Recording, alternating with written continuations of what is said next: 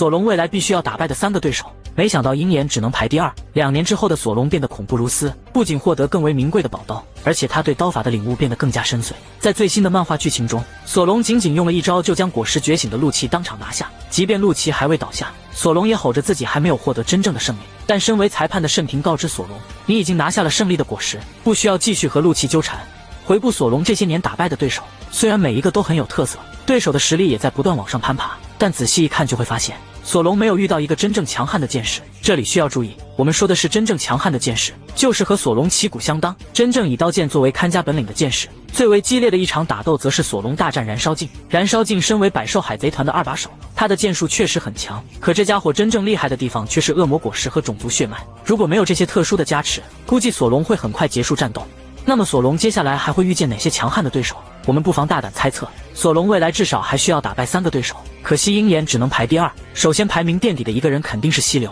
从剧情的发展来看，狂妄自大的黑胡子注定会和路飞打上一架，一方面是因为黑胡子需要历史正文，另一方面则是两人的梦想看似相似，实则背道而驰。外加黑胡子干了很多路飞看不惯的坏事，比如早期捉拿艾斯，后来又欺负女帝，再然后暴打特拉法尔加罗，这些事情路飞一定会和他算总账。一旦草帽团大战黑团，按照尾田的尿性操作，索隆肯定会挑选一个强劲的对手。毫无疑问，这个强劲的对手肯定是溪流。还未食用透明果实之前，溪流就因为强悍的实力被黑胡子选中。虽然我们不知道溪流的真实实力，但有一点可以肯定，溪流是一个擅长剑术的高手，本身剑术就很厉害，食用透明果实自然变得如虎添翼。对于索隆来说，打败这样的对手才有意义。如果不出意外，索隆对战溪流的时候还会提升见闻色霸气。接下来则是世界第一大剑豪鹰眼，作为索隆追逐的终极目标，同时也作为索隆的恩师，鹰眼的实力毋庸置疑，随便一刀就可以斩断一座大山。不仅如此，就连鹰眼的复制品赤天使鹰眼也很强悍。当初黑胡子在九蛇岛遇见赤天使鹰眼，